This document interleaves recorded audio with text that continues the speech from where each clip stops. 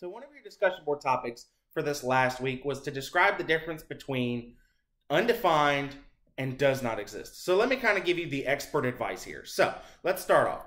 A function f of x is undefined at x equals a when f of a is not a real number. That means that you're only going to use the word undefined to describe a function's value.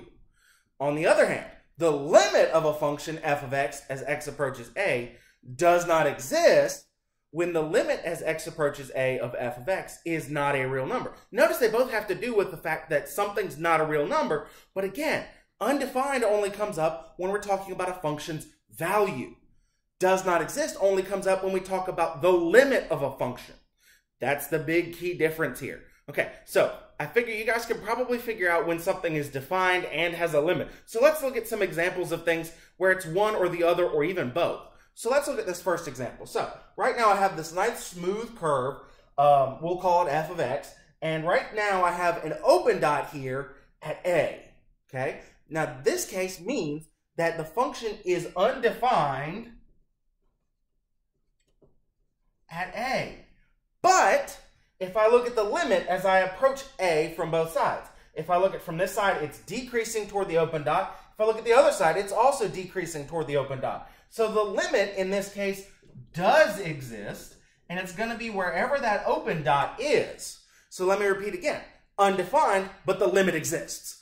Let's look at the next one. So in this case, we have a closed dot here right above a. That means it is defined for a. It's whatever the value of that dot, that closed dot is.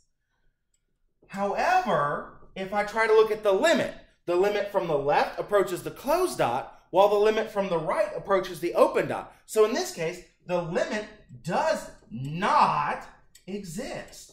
So, again, defined, but doesn't exist. Last one. In this case, letter A is essentially a vertical asymptote. So what's happening on the left is it's going toward positive infinity, and on the right, it's going toward negative infinity. This would be a situation where if you plugged in A, you're not going to get a number. It's going to be undefined, and at the same time, the limit does not exist because it's going to positive infinity and negative infinity. They're not even going to the same place. So it's not going to exist for two reasons. Infinity is not a number, and they don't go to the same place anyways. So let me repeat again. There are cases where it can be one or the other, but there's also cases where it can be both. But remember, the big important takeaway, undefined is for a function's value, does not exist is for a function's limit.